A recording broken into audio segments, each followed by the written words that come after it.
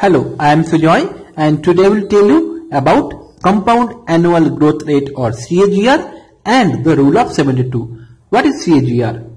Let's understand. Let's say you have invested $10,000 in a company portfolio in the year 2017. In year 2018, value of investment increased to $12,000. In year 2019, the value of investment is $15,000. In the year 2020, the value of investment is $19,000.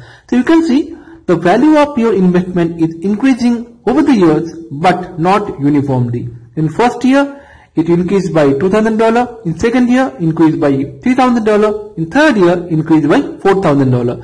So what is the uniform rate of growth? That is given by CAGR.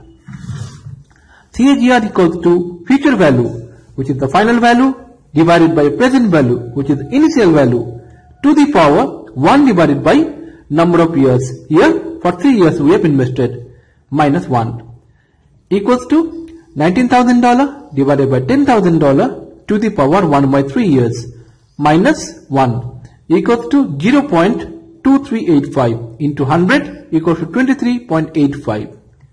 So your investments are growing at the rate of 23.85.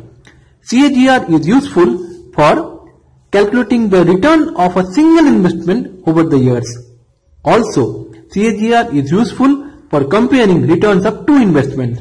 For example, if you have invested $10,000 in a company portfolio which is giving you this return, and also you have invested $10,000 in a bank fixed deposit which is giving you a uniform rate of return.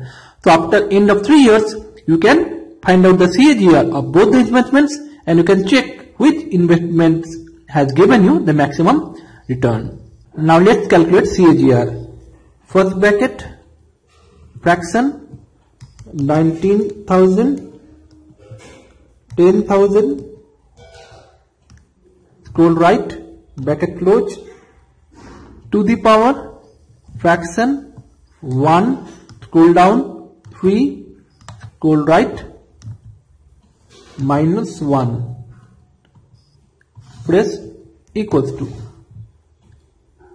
into 100, press equals to, is 23.85%. Now rule of 72. If you want to know in how many years your investment will get doubled, you can find out by rule of 72. Let's say bank is giving 7% interest per annum on your investment. So 72 divided by 7 press equals to S to D.